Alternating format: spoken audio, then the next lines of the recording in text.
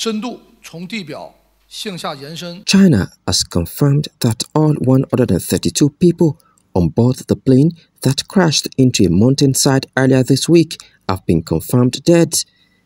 The China Eastern flight from the city of Kunming in southwestern China was flying at 29,000 feet on Monday when it suddenly nosedived into a mountainous area shortly before it would have started its descent to the airport in Guangzhou.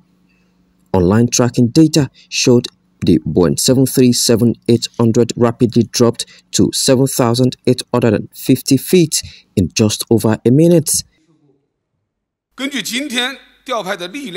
Chinese airline officials said an air traffic controller tried to contact the pilot several times after seeing the plane's altitude dropped sharply but got no reports.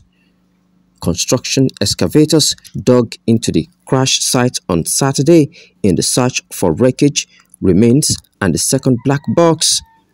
China's Civil Aviation Administration said they have identified 120 of the victims using DNA testing, including 114 passengers and 6 crew members. Monday's crash of the Boeing 737-800 plane marks China's worst air disaster in more than a decade.